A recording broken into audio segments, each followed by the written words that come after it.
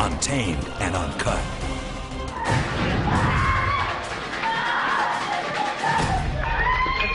Blood-curdling screams from an Anchorage, Alaska zoo. Oh my God. Oh my God. Can somebody call someone? Somebody's coming.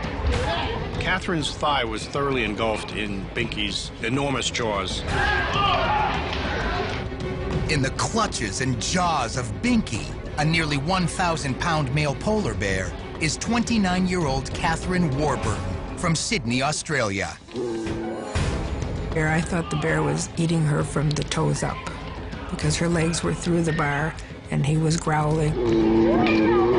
And he had his paws around her legs and was chewing on her. Catherine had jumped over two low-lying barricades, hoping to get a close-up photo of Binky in his cage. Instead, Binky got the close-up. Binky has plunged his canines directly into Catherine's left thigh.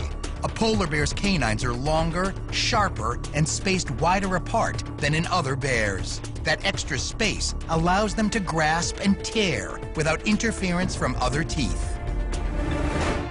Binky's canines are dangerously close to the main femoral artery in Catherine's leg. Larry, a medical doctor, knows there is not much time left.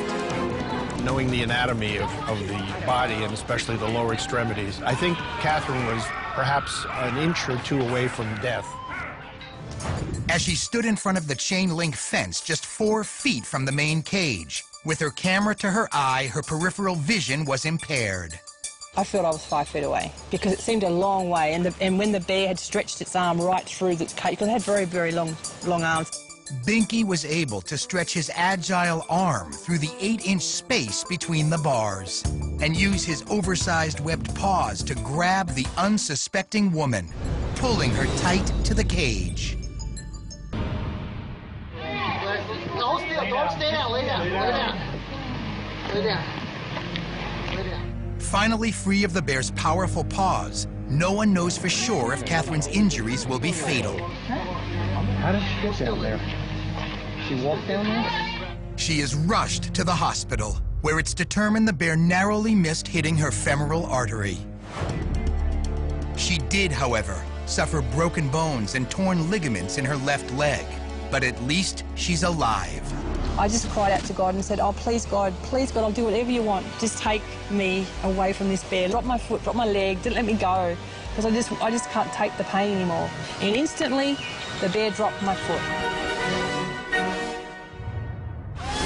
Untamed and uncut.